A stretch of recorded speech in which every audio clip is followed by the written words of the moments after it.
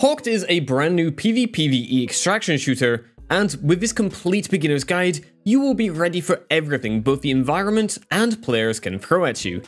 In this video, I will be covering everything you need to know from the main gameplay loop, strategies, and lesser known mechanics to get you on your feet as fast as possible, and I'll even throw in some tips and tricks at the end. But if you have any questions, you can find me live on Twitch, where I'll be streaming Hawked with exclusive early access drops enabled. Let's start our guide off by giving you some context to the Hawked story and environment. Hawked takes place on Exile, a mystical, storm-ridden island home to a long-lost human civilization. It's covered with temples and treasures, but is being invaded by reptilians known only as Disciples. These reptiles are searching for relics of terrible power, but someone must stop them. Introducing Grail, an organization who aim to recover the island's most valuable assets and protect them from the Disciple horde. They can't find and secure the treasures alone, however, so they send in renegades to retrieve the treasure on their behalf. Renegades who complete Grail contracts are heavily rewarded, and are even allowed to keep the powerful artifacts for themselves, but competition is tough, and many renegades can be fighting over the same contract, giving the PvPvE environment. You play the part of a brand new renegade recruit, and after customizing your character's appearance and gear loadout, you will be sent to the Grail submarine headquarters, named the Riftwake. Don't worry too much about selecting the best gear or cosmetics at this stage, as everything can be changed later on from the Riftwake, with many cosmetic and gear items to unlock down the road. If you would like to see an in-depth guide around gear, let me know down in the comments. At this point, you will have the option to play through a quick tutorial, which I recommend to get familiar with the very basics of the game, but this can always be replayed later from the Riftwake if you want to skip it for now. After completing or skipping the tutorial, you'll be sent to the headquarters. Once you arrive in the Riftwake, you will be placed in the main social hub, along with other players in your region. This is where you will spend most of your time between matches, so let's cover everything you can do here. Starting off with your heads-up display, you can find game options to the top left, along with your Grail Plus status. Grail Plus is an in-game subscription, bought with the game's currency geocache, and offers perks such as boosted XP per match, additional daily and weekly quests, and an additional carry slot for loot during your matches. More details about Grail Plus and geocache can be found from the in-game store. In the top right, you will see the quick menu. This is used to access most of the useful parts of Hawked, including your loadout, friends list, shop, and more. Also in the top right, you will see your current balance of the 3 in-game currencies. From left to right, we have geocache, which is the game's purchasable currency. This can be used in the shop for cosmetics, battle pass, or Grail Plus. Next, we have Wonderium and Hawks, both of which can be obtained for free by playing Hawked. These currencies are used for buying or upgrading gear, some cosmetics, boosters, and increasing loyalty level, but more on those later. In the bottom right, you will see your currently selected mode, between solos and trios, and your equipped exo and ward abilities with their respective rarities. In the bottom left, you will see all the current members of your group, along with their ready status, and any equipped artifacts with their respective rarities. If you have just started out, you may not have any artifacts to equip, but you can check this by opening the quick menu, going to loadout, and clicking on one of the artifact slots. You may notice the booster menu while you're here, but these aren't very useful in the early stages, as all the good ones unlock much later on, so don't worry if you have nothing equipped yet. Finally, you will see active missions or prompts on the left-hand side. These are often tied with speaking to members of Grail, and will be helpful if you feel stuck, so have a run around and chat to the characters where possible. Often these conversations will be tied to the main Hawked storyline, and completing missions will grant rewards such as artifacts, currency, and additional loyalty XP. Leveling up your player and loyalty levels will unlock new aspects of the game, such as cosmetics, upgrading gear, or equipping more powerful boosters, so don't forget to explore the Riftwake between your matches. Running around the Riftwake will reveal branches off to different areas, such as your personal quarters, where you can access your loadout and appearance options, along with an option to replay the tutorial, and the firing range, where you can familiarize yourself with all the weapons, consumables, and mods you might find on Exile. More on these later. The firing range also contains a target trial if you want to put your skills to the test. This can be a great warm-up, and you can matchmake from here, so it's a win-win. Some other notable areas are contracts, which are additional daily and weekly missions that grant you rewards, and are tied to a rank system for bonus rewards at the end of a set time period, and the Grail Shop, where you can sell or deconstruct loot found on Exile, buy additional gear, boosters, artifacts, cosmetics, or increase your loyalty level by making generous donations to the Grail organization. Your loyalty level is mainly used to keep higher tier items locked away for a while, so if you have a bunch of hawks lying around, boosting your level can help you access them much faster, but don't stress over these in the early stages. At this point, you are ready for your first trip out to Exile. Select your preferred mode and ready up to begin matchmaking, or go to the quick menu to invite your friends. If you're worried about random teammates getting in your way, or are looking for an additional challenge, you can turn Group Fill off by going to Settings, then Game, and scrolling down to Group Fill. You will spawn on Exile at a random location, and your main objective, outside any additional quests, is to find and secure treasure in the form of trinkets and artifacts. But first, you will want to find a weapon and some ammo.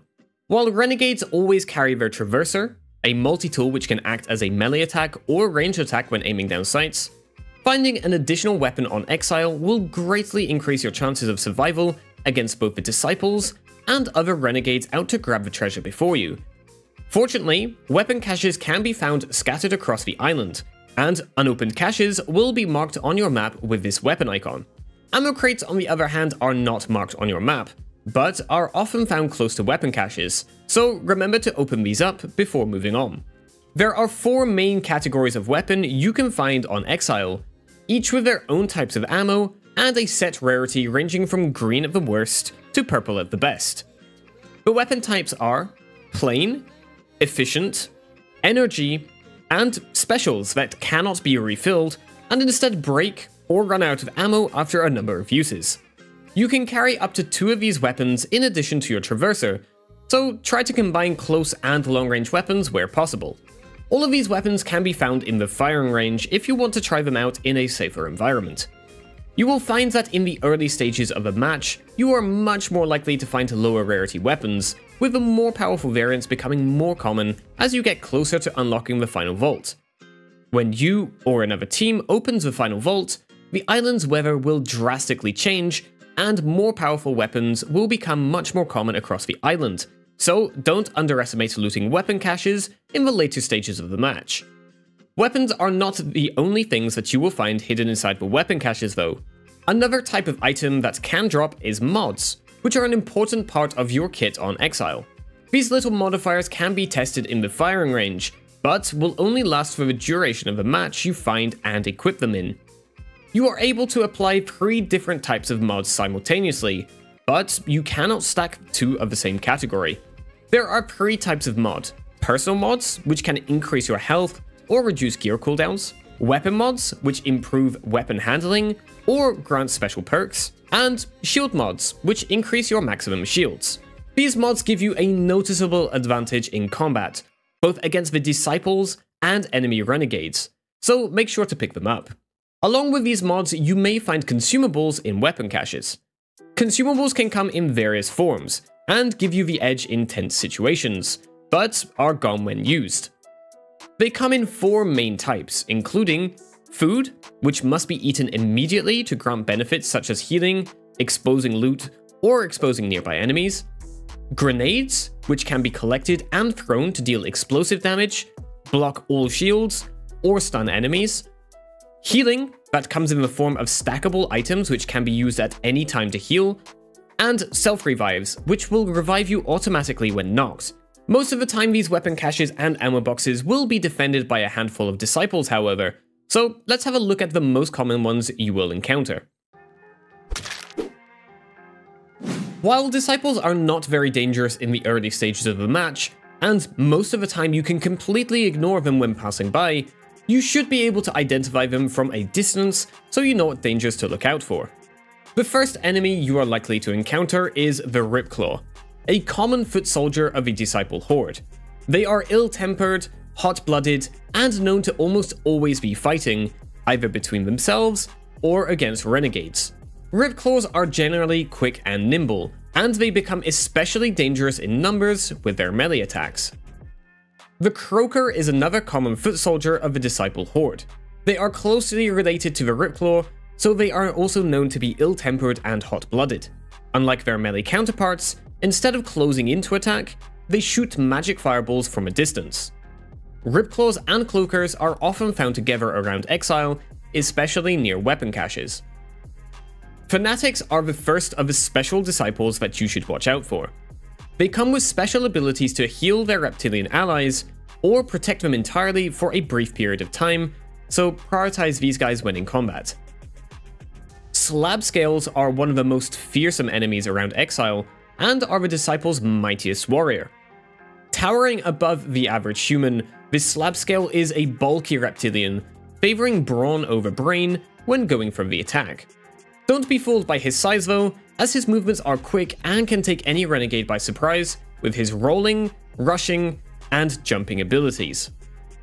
All of these disciples come in 3 different versions: Common, Elite, and Champion, with each version making them more difficult to take down and more effective in their combat.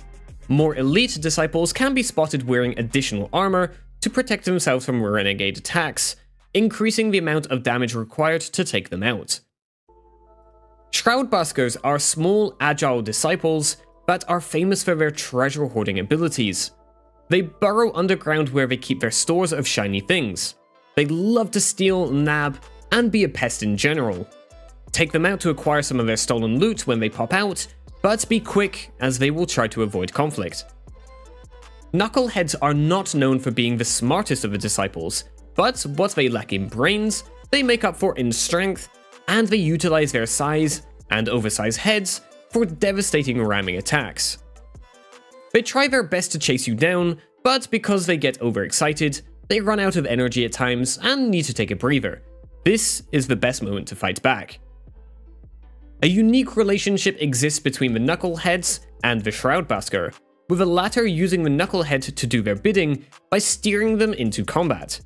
While Shroudbuskers usually avoid conflict, when paired with a Knucklehead, they spit a slowing goo at you, preventing you from escaping the follow-up attacks. Grizzlebacks are bigger, better, and nastier.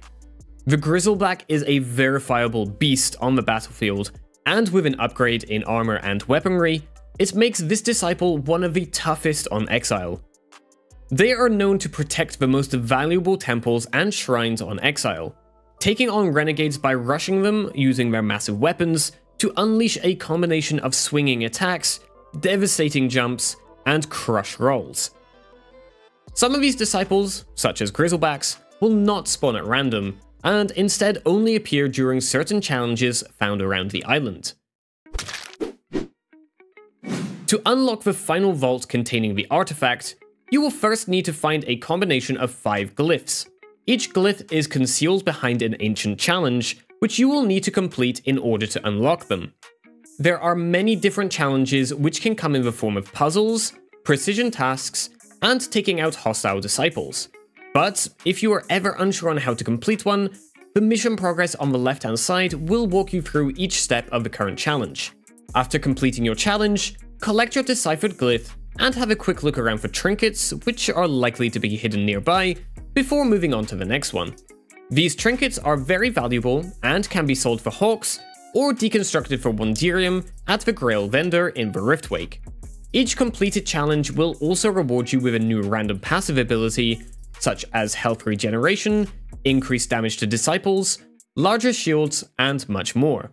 These passive abilities stack together, making you stronger with the more challenges you complete.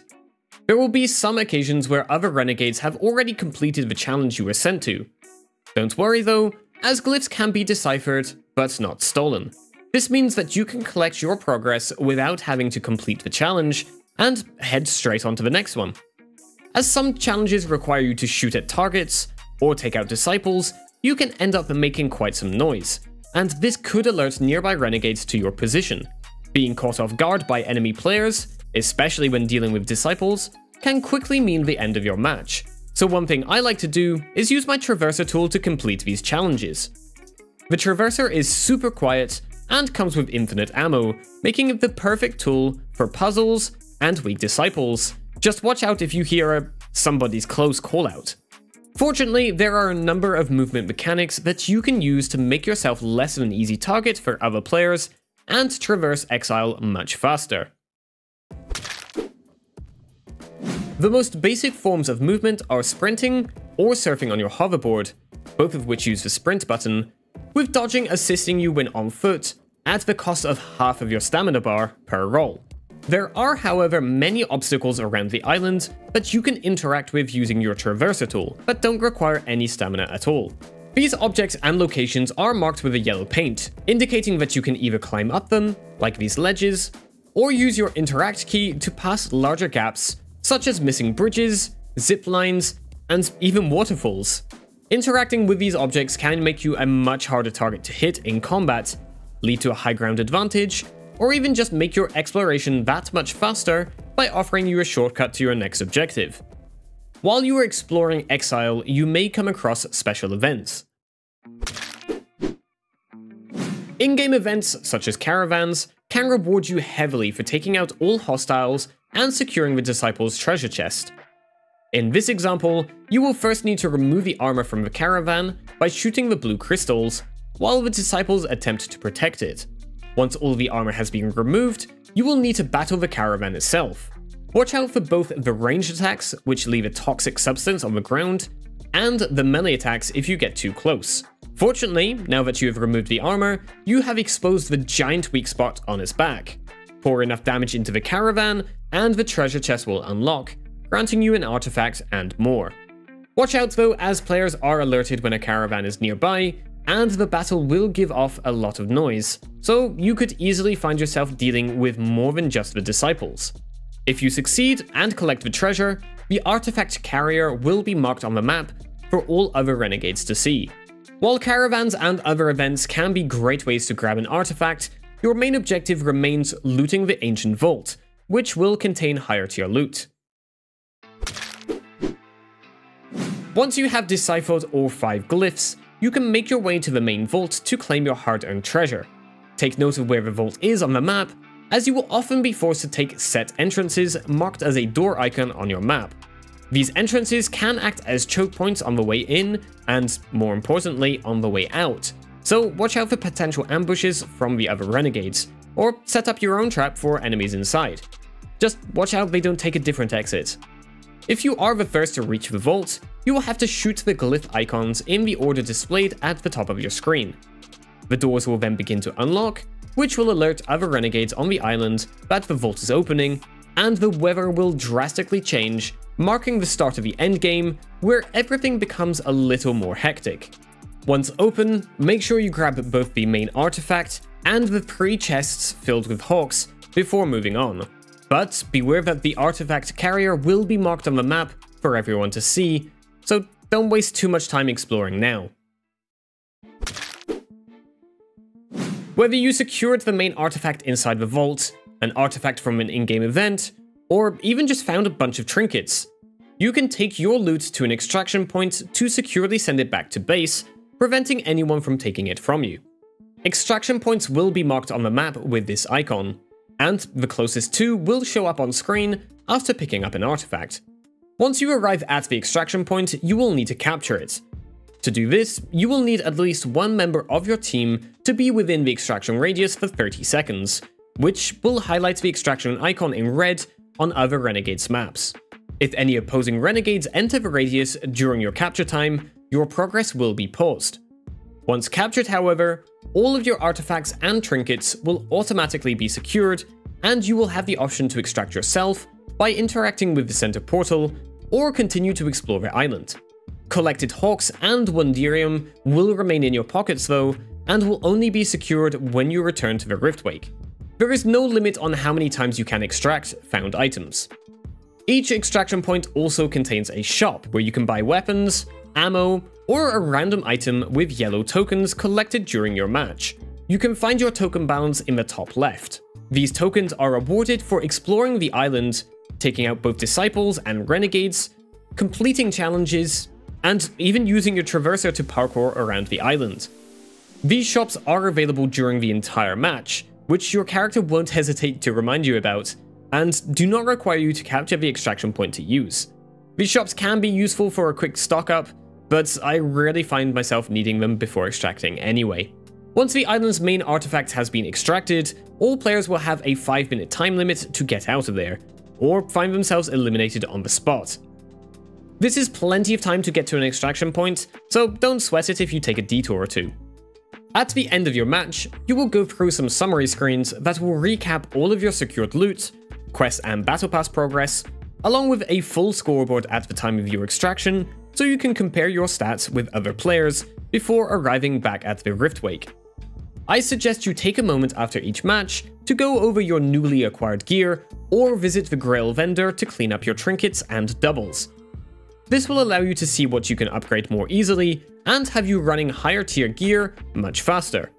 Remember to also speak with the Grail members to complete existing quests or get new ones for your next trip out to Exile. Now that you know the basics on how to play Hawks, here are some tips and tricks that helped me in my matches. If you are short on Hawks or Wonderium for upgrades, you can get way more of them in matches by doing certain tasks. Hawks are granted for eliminating disciples and completing challenges, so aim for more of a PvE playstyle if you're short. And Wonderium can only be found as crystal formations on Exile that you can collect as you are passing. I found these crystals were much more common near temples, so keep your eyes peeled. Currency is awarded to the whole team at the same time, so don't worry about who gets a final blow on disciples or who collects the crystals. Don't rush in to upgrade your gear to the highest level early on. These upgrades won't make a huge difference when you're fighting other low-leveled players, and you may find better artifacts and gear later on that will fit your playstyle more. While aiming down sights, you can swap shoulders by pressing the sprint key. This allows you to peek corners while exposing less of your body and can be super useful in fights against other players. You can maintain much more of your stamina when exploring Exile by sliding and jumping. This will mean you can travel faster for longer and reduce the chances of being caught out by enemy players with no stamina remaining. You can jump off ziplines at any time by pressing jump or crouch. This can be a lifesaver if enemy renegades are shooting at you, as you are locked into a very predictable movement. While the PvE events can be rewarding, you want to focus on the main vault if you are searching for better artifacts. You will likely find new trinkets with the challenges anyway, so speedrunning the objectives can be a good way of looting efficiently. Ammo boxes don't need to be opened, as you can just sprint through them to break the box and automatically pick up the ammo. This will speed up your looting process even more. If you see a question mark on your minimap, it means that there is some high tier loot buried nearby, and getting close to it will reveal a search radius. Run around inside this radius until a mound of dirt pops up, and you can dig there to get your loot. While surfing on your hoverboard, you cannot aim down sights, but you can unlock boosters that significantly reduce your hipfire spread, making you much faster and much more accurate. There is even a passive ability that allows you to use your hoverboard on land for a short duration after exiting the water, which is unlocked by completing challenges. These changes substantially improve the usefulness of your hoverboard and allow you to either escape an enemy team or aggressively push them, taking them by surprise. Downed teammates can be automatically picked up with one of the artifacts, so keep an eye on any hidden enemies you downed, as they could be picked up passively and catch you off guard mid-fight. Catching enemies midway through a PvE encounter is by far the easiest way to take them out, so pick your engagements carefully and watch your back during challenges. If a teammate is finished off, you can revive one or both of them at a revive station.